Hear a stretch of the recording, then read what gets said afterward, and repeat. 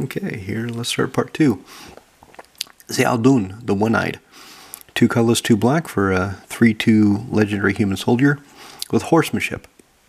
That's one of the abilities that people just hate because it's so uncommon an ability.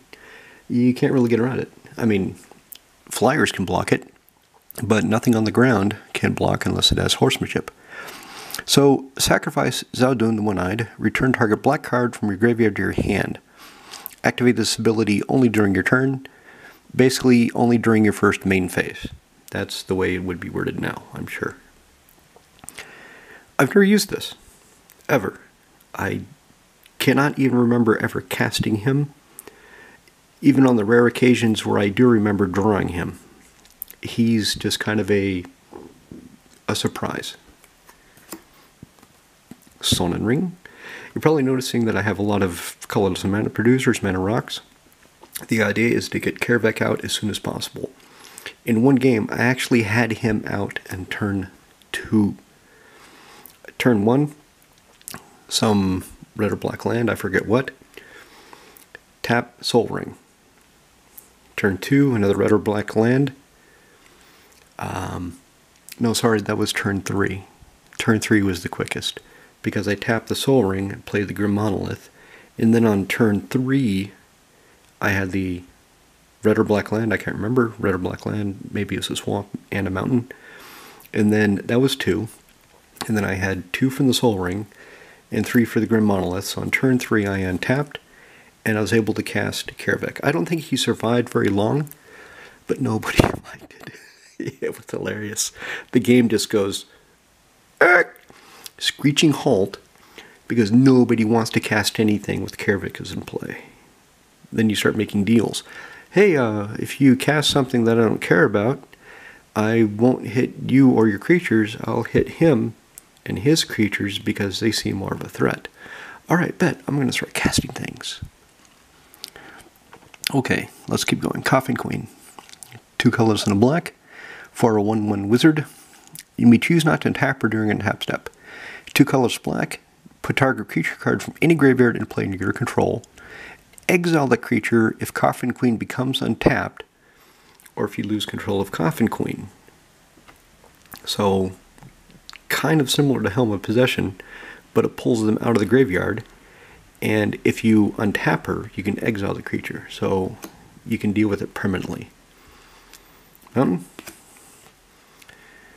Pure Recruiter, I really love the Portal 3 Kingdoms art, much better, but I got this in my box of MH2, so I kept it. 2 colors and a red for a 1/1 Human Advisor. When he enters the battlefield, search your library for a creature card of power 2 or less, show it to everybody, put it in your hand, shuffle your library. Typically, he goes to find Kiki-Jiki. Cunning Spark Mage. So this is the corollary to Goblin Sharpshooter. 2 colors and a red for a 0/1 Hasty Human Shaman. Tap, deals 1 damage to target creature or player. Another guy waiting around for the Bass's collar to come out, so he can get collared and really start doing some damage. Swamp. Command Beacon. Now with Kaervek, if you build Kaervek, you're going to have to assume he's going to die a lot. Nobody likes to see him on the battlefield, none of your opponents, unless you're making deals, and then they don't like it, but they're willing to live with it. So you need ways of recasting him, hence the mana rocks, Cabal Coffers, Urborg, or ways of getting him back into your hand, so you don't have to pay 9 and then 11 and then 13 to keep recasting him, because he does start at 7. So Command Beacon, add colorless to your mana pool, or sacrifice Command Beacon, put your commander into your hand from the command zone. So if he's gotten up to +4, +6 commander attacks, yeah, I'm popping the beacon and dragging him back into play. This is one of the newer additions to the deck, Blood on the Snow. So this replaced one of the board wipes I had. I can't remember which one I took out, but 4 black, choose 1, destroy all creatures or all planeswalkers, and then return a creature or planeswalker with mana cost. Yeah, that's why you still have the Snowlands. Yeah, it makes sense now. Then return a creature or planeswalker with converted mana cost X or less from graveyard to the battlefield, where X is the amount of snow used to cast Blood on the Snow. So if you spend 6 snow mana to cast it, you can get anything for 6 or less. Okay, Skull Clamp, 1 casting as artifact, 1 to equip. Equip creature gets +1/-1, and when the equipped creature dies, draw 2 cards. So another way of using the tokens. Fulminator Mage, 1 with 2 black-red hybrid, 2/2 elemental shaman. Maybe I should do something with all the shamans that I have. I've got a lot of shamans in the deck. Something to think about. Sacrifice Fulminator Mage, destroy target non-basic land. So I was just complaining about people blowing up some of my lands, and here I have a way of doing it back to them. Yes, I am a jerk. Gravecrawler. So 1 black for a 2/1 creature that can't block, a zombie. You can cast him from graveyard as long as you control the zombie. He's really in here just as a recurring creature. Something I can keep popping off with Goblin Bombardment. Something I can keep sacrificing to my sacrifice effects, Helm of Possession, and so on. Kaervek the Ritter. So this is Kaervek the Knight. He is a 3 casting cost with 2 red or 2 black hybrid, 3/3 flying elemental knight with Wither.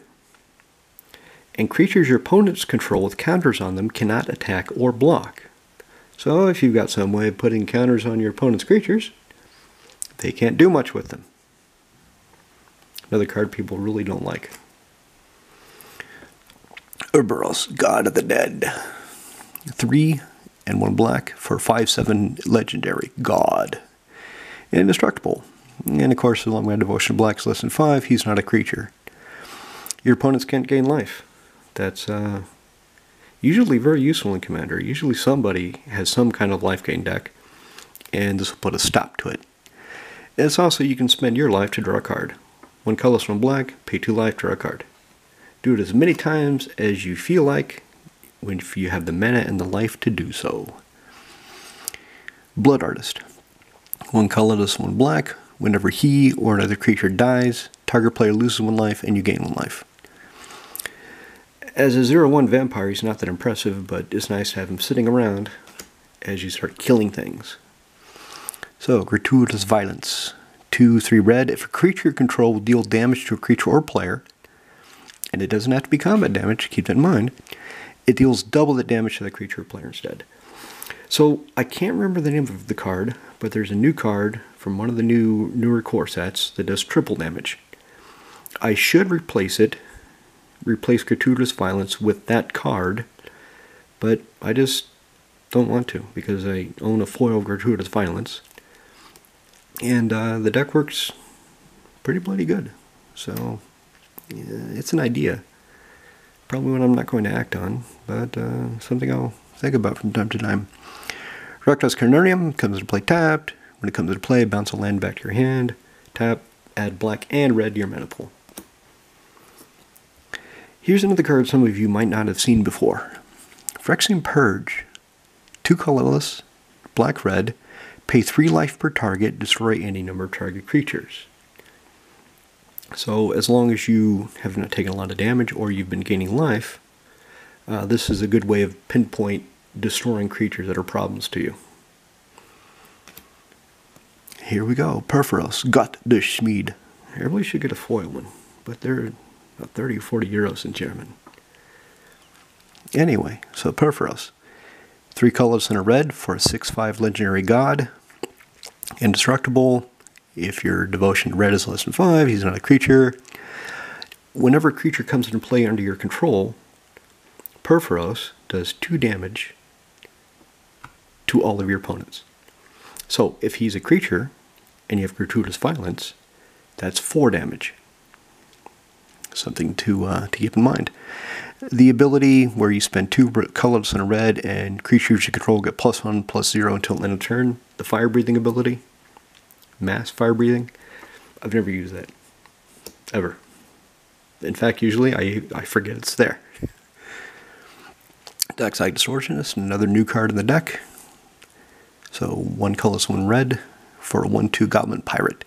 When it enters the battlefield, create X treasure tokens. Rex is the number of artifacts and enchantments your opponents control. So he's here. As soon as I saw him, I thought, okay, I need to get one for Kaervek, because the treasure tokens are nice to have sitting around in order to recast Kaervek, which I will inevitably have to recast him at some point in the game. Ancient Tomb, tap, add 2 colorless mana pool, take 2 points of damage.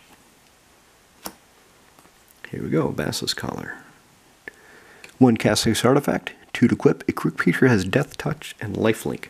So on Goblin Sharpshooter, this is very nice. I'm just going to kill everything. They all die. And I gain life. Thank you for playing.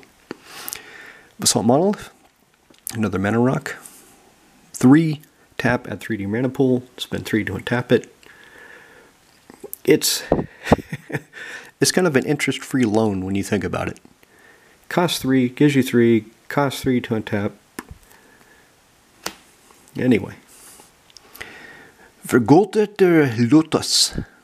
So Gilded Lotus, 5, add 3 mana of any one color to your mana pool. So either 3 black or 3 red, that's what I'm going to get. And it's just so pretty. I love Martina Pilterova's art. Murderous Redcap, another fun creature in the deck. 2 colorless, 2 black-red hybrid for a 2/2 Goblin Assassin. Comes to play, deals damage equal to its power target creature player. And it has Persist 1. It comes into play, does 2 damage, dies, comes back, does 1 damage. Unless you have ways of pumping it up, like Gratuitous Violence. Goblin Bombardment. Way to get rid of the red cap so he comes back and does another point of damage. So 1 colorless, 1 red, sacrifice creature. Goblin Bombardment deals 1 damage target creature or player. Great with Army of the Damned. Lightning Greaves. So this is here to protect Kaervek. 2 colorless, equipment, 0 to equip. Quick creature has Shroud and Haste. I don't care about the haste. All I care about is nobody can target Kaervek and kill him. Because they will. Bunch of uncooperative schmucks. Rocky Tar Pit. As I've often said, I really wish Wizards would complete this cycle. So we only have the allied fetch lands from Mirage, the ones that come into play tapped. And then you can go search for a swamp or mountain for sacrificing it. I'd really like to see the enemy colored ones. Commander players would eat them up, I'm sure. Modern players, why would I play that? He comes into play tapped. Swamp. Vampire Hexmage. Planeswalker Killer. 2 black for 2/1 first striking Vampire Shaman. Again, another Shaman. I need to do something with that. Sacrifice her, remove all counters from target permanent. Bye-bye Jace, bye-bye Renan Sexy, bye-bye Lord Windgrace. And definitely bye-bye Amanatu. You're not staying on the board if I've got a Hexmage. Hell no. Grey Merchant of Asphodel. 3 and 2 black for a 2/4 zombie. Comes into play. You drain each opponent equal to your devotion to black. So if you've got 5 devotion to black, everybody loses 5, and you gain that much life. Rakdos Charm, black-red, choose 1, exile creature, all cards, exile all cards in target player's graveyard, or destroy target artifact, or each creature does 1 point of damage to its controller. So if I don't have a lot of creatures, but somebody else does, and they look like a threat, I can say, hey, all your creatures punch you in the face. All of them. Bow. Take it. High Market. No, you will not be Sorcerer Plowsharing my creature. I'll sacrifice it myself. Swamp. Gokusho, the Evening Star. 6 for 5/5 flying legendary dragon spirit. And when he goes to the graveyard from play, each opponent loses 5 life, and you gain life equal to the life lost this way. Very good in this deck. Cabal Coffers. 2, tap, add black for every swamp you control. Obviously, best if it's paired with Urborg, Tomb of Yawgmoth. Nykthos, Shrine to Nyx. Add 1 color to your mana pool, or spend 2. Choose a color, add to your mana pool mana of the color equal to your devotion to it. So if you have devotion to black equals 6, 2 black, 2 colorless tap, you get 6 black mana. Therefore, you're netting 4. Obviously, better as the game goes on. Graven Cairns. So I've got this version because it just fits the deck. The deck is Pain, the deck is Black, Red, Suffer, and Shamans, again Shamans, of Kaervek claim that there's 7 sets because it can no longer bear the gaze of those pain-carved cliffs. So filter land. Take a black or red, turn it into 2 black, or 2 red, or a black and a red. Rakdos Signet, 2 colors. To cast, 1 tap, add black and red to your mana pool. Swamp. Voltaic Key. Here's a way of untapping the Basalt Monolith or that Grim Monolith. 1 to cast, 1 tap, untap target artifact.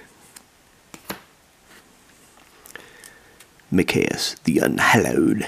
3 and 3 black for a 5/5 intimidating legendary zombie cleric.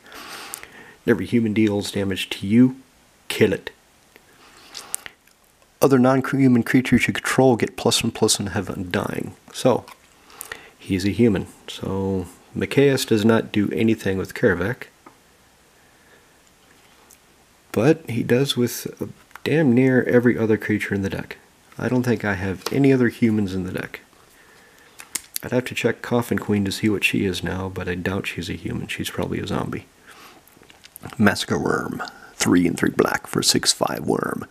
Comes into the battlefield, creatures your opponent control get -2/-2 until end of turn, and as long as he's in play, whenever your opponent's creatures die, they lose 2 life. The more creatures you can kill, the more profit you can make.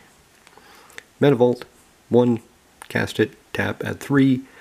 If you don't spend 4 during your upkeep to untap it, you take a point of damage, or you just hit it with a Voltaic Key, don't tap it. You know, options. Shattering Pulse. 1 in a red, buy back 3, destroy target artifact. So, end of the turn, I spend 5, I blow up an artifact, put this back in my hand, and you know I have it to do it again. Don't make me do it again, because I will. Chandra, Flamecaller. I often think about taking her out of the deck. I think my camera's about to die. So I'm going to shut this